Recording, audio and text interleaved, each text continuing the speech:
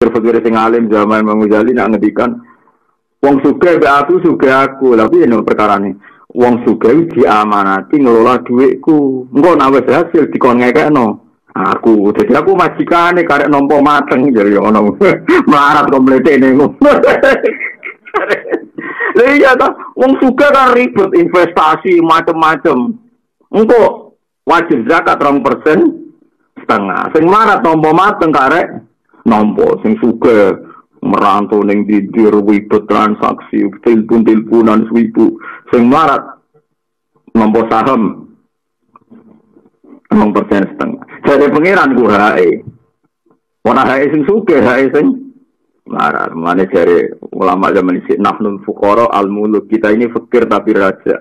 Mergo wong sugih dikongkon pengiran ribet mau demi ngelola aset kita ya ono kok melarat kok mlete ngono.